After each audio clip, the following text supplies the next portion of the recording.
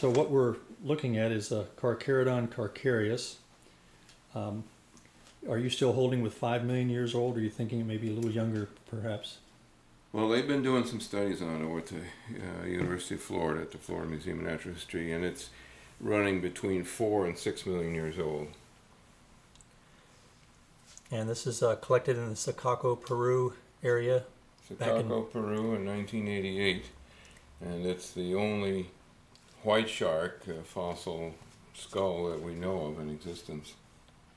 And estimated to be about 6 meters or 19 and a half feet. Yes.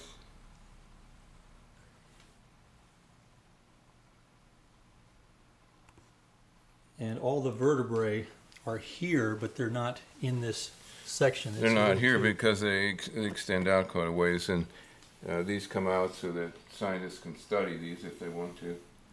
And so all these are loose. And approximately how many vertebrae are there total on this particular species? Have you counted them? In this particular specimen, there are 45 vertebrae. 45? And, And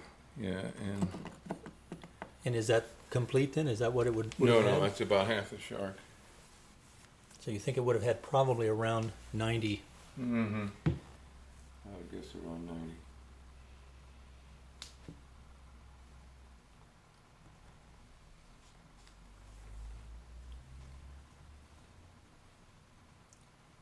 You can see the rows that are the teeth that eventually would have moved forward. Yeah, there's at least 6 rows, 7 rows and some. Is enough known about the great white to know if, we know this was likely an adult specimen because of the size, but do we know enough to know if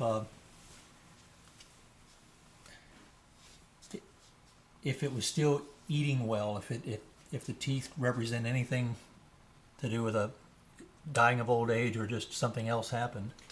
Well, it's hard to tell. I really have no way of knowing, but there is not a great deal of wear on the teeth.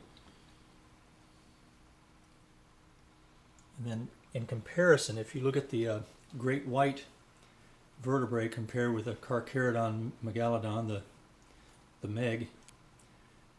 Quite a difference in size. And would you turn that sideways just for a second, just to give them see the size difference?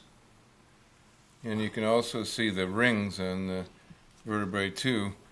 These really correspond to growth rings, and in that particular vertebrae there's about 30.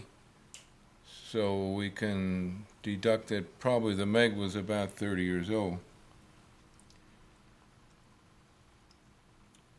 And is the Florida Museum of Natural History still doing any kind of test to see if they can learn anything from studying those growth rings? Oh yes, they're still doing studies on many of my fossil vertebrae, and they haven't really come to any deductions yet, but they're working on it, and I'm sure they will. Okay, well, thank you.